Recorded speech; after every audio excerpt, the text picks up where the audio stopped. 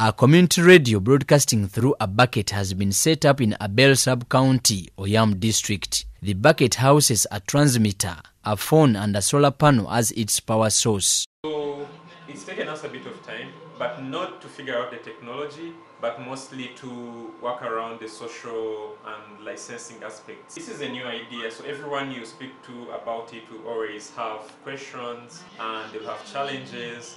And so it's taken us a bit of time for us to work around those challenges, to make sure that people's concerns are catered for, to explain this to the regulatory authorities. The radio at the Radio-RootIO is one of the resilience projects Makerere University School of Public Health is setting up to enable communities access a free and cheap medium of communication for bridging information disparity. Dean Makerere University School of Public Health, Professor William Bazeyo, promised continuous support to communities for better service delivery. This was in a speech read for him by Harriet Adong, a communications manager, Resilient Africa Network. Let us all work to support and transform this community. Let us reproduce RootIO in other communities when they are learning from Abel sub-county. The officer in charge, Abel's police post, Kennedy Okello, pledged to render full security towards their grassroots community radio and asked residents of Abel sub-county to jealously guard their radio and use it effectively.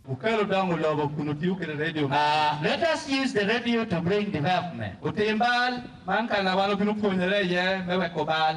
criminals, through the radio, we are going to reach you. Abel has had the first grassroots community radio, but Agago, Amuru and Kitgum are also said to have a similar facility to facilitate effective communication amongst its people. The establishment of the 4 radio stations has been budgeted to cost $75,000 US. Idris Lukwago, reporting for UBC News.